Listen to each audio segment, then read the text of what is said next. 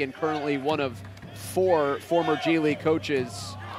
As they go up top to Malcolm Miller. Jameel listens as we take another look at this high-flying connect. His 8th rebound with 20 points. Putney's going to drive and he'll slam it home. Man on a mission. Has to work his way back. It's a real success story.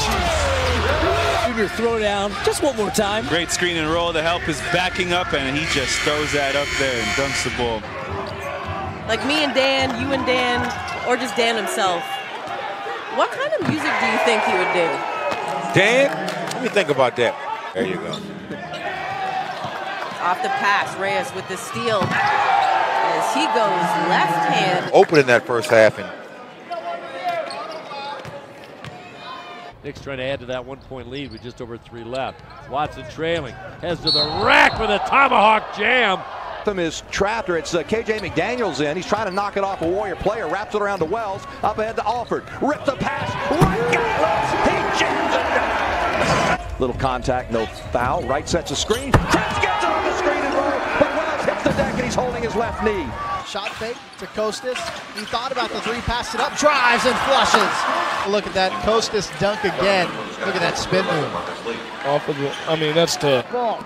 Jalen Adams to Poitras down the lane. He goes and he fires it home with the right hand. Going to be the drive team moving forward. I don't foresee many of these guys, with the exception of potentially Ellenson, getting a shot at the Pistons. A lob withers! And the flush.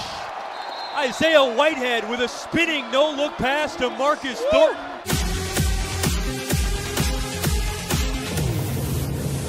Lose possession. There's Tucker with it. Bounce pass to Johnson. He'll give it up and score. McCullough. The Vipers have regained the lead, 97-95, provoking a timeout from the Clippers. 9:40 to play in the game. Blue coats, but only 2 in the 3rd quarter. Taking better care. Here's a lob. Miles, jam time. Count that one and the foul. A high-flying deuce and damage. Let's have another look.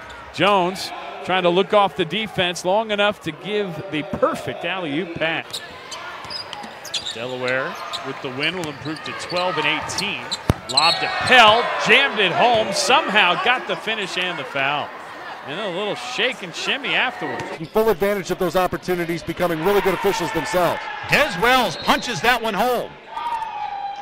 Des Wells, a man on a mission there. You could see from about half court, like hitting him with one of those, because he absorbs the contact as good as anybody. Oh my gosh.